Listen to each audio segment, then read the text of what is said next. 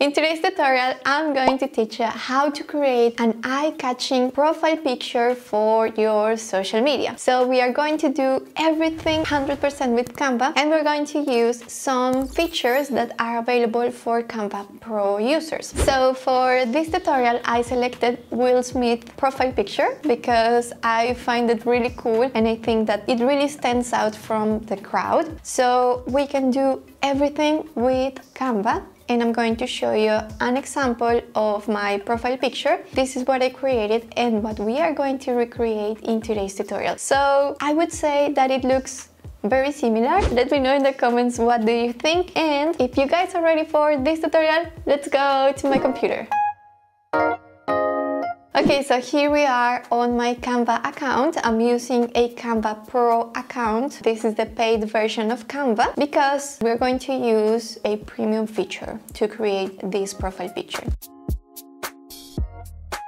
So to start with, I'm going to select a square format or a square doc type, and for this specific design I'm going to select an Instagram post because this one is square 1080 by 1080. So if you cannot find this option on your homepage in the same place where I see it, you can just type here on the search box on top Instagram post, and then you will have the same option here as suggested, so Instagram post, and just click here. Or if you find it on your homepage, just click here. Now Canva is opening the Canva editor, and the first thing that we are going to be doing today is to change the background color. So I'm going to select the background, and here you will see that we have this color option, and I'm going to select one of the yellows that I have on my color palette. I'm selecting this color because it's very similar to the profile picture that Will Smith is using. So I already uploaded the photo that I'm going to be using for my profile picture to Canva. So I'm going to upload, and I have a bunch of photos right here. I actually tried a couple of them before filming this tutorial to see which one was going to look more alike to Will Smith photo, and it is this one. So for the people who are new to Canva and don't know how to upload images to Canva, just take your images and drag them to your Canva editor and they will be uploading automatically. If not, you can use this button right here that says upload media. Then you will have access to your computer files, and like this you will be able to upload your photos. Okay, so now let's go to this toolbar. When you have your photo selected, you will see this. If you don't have your photo selected, it will look different. So select the photo and then go to effects. Here we are going to be using background remover, which is this feature that I told you about that is available for Canva Pro users. If you have a Canva free account and still would like to try out this feature, you can use my affiliate link that is in the description of this video. With this link you will be able to enjoy 45 days of Canva Pro for free. This is 15 days more than what you will find on Canva. So if you want to try it out, just go and click on that link. So now let's go and click on background remover. This is going to remove the background of our photos. So what I'm going to do on this specific photo is to remove some hairs that you see around here, just to get a cleaner look when I'm going to add the line or the silhouette on this photo. So I'm going to select the erase icon that we see on the left hand side, and now I will have access to this erase feature, and I will be able to clean a tiny bit around my hair, and this is going to help us create a more clean outline. Okay, so now that I have cleaned around my head, these little hairs, I'm going to click here on done and then apply. It's very important that we click on apply. If not, this effect can be removed if we are going to apply another effect or something else to the picture. So I don't know if you paid attention, but these features right here in my photo kind of like disappeared for a second and then appeared again. We are going to wait for this to happen because this is going to indicate that the picture was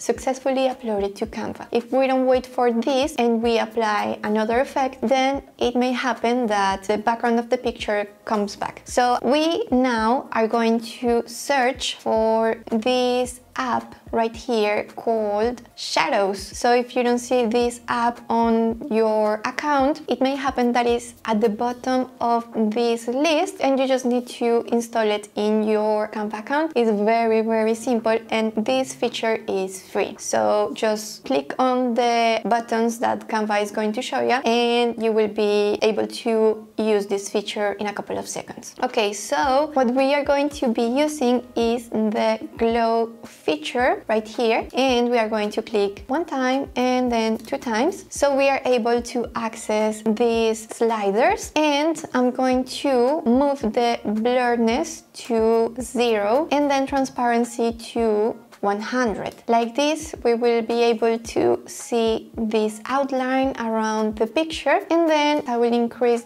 this line up to 10, I would say, and then change the color to white. Let me just make it a little bit thicker, and this is great. So if you remember, I removed some hairs that were here. So if I hadn't removed those hairs, this line will be very, very choppy and not very aesthetic. So that's why I took that extra step. Now let's click again on apply. Okay, so you see that these applications are gone for a couple of seconds and then coming back. When they are back again on your window, it means that the picture is ready to be used. So one of the last steps that we are going to be using on this image is to adjust some settings here, and what I'm going to do is just move the saturation slider to -100, and then I'm just going to make this picture bigger, because if we remember, on Will Smith's profile picture we see only his head and maybe just a tiny bit of his shoulder. So that's what I'm trying to replicate on this picture. Maybe just make it slightly smaller, because remember that social media platforms are going to crop your image most likely in a circular shape. So we need to make sure that we still have a little space on the sides. And before downloading this image, if you are interested in learning more advanced techniques in Canva, I'm going to leave you guys a link in the description of this video so you can enjoy 10 of our Canva courses